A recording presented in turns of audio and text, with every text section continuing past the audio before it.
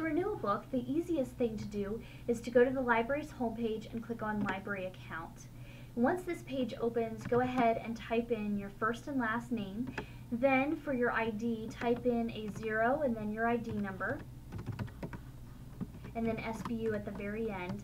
You'll then want to generate a PIN number. So if you've never had one before, and in many cases, if you're watching this tutorial today, you probably haven't, just go ahead and enter a PIN that you will remember.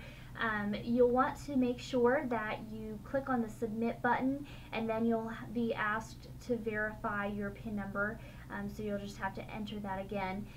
This account is already set up, so we're just going to go ahead and submit. And then what you'll notice is the name of the individual that the books are checked out to is listed here on the left, so you'll want to make sure your name appears. And then you're going to go ahead and renew either the marked item, so you can either select a book that you want to renew and just renew that specific book, or you can renew the 15 items or however many items you have checked out to you at the same time. What you do want to confirm is that there is not a hold on the item that you are trying to renew. So once you click on that renew button and you check the status, which is located right here, it will tell you if you have another several weeks with that book.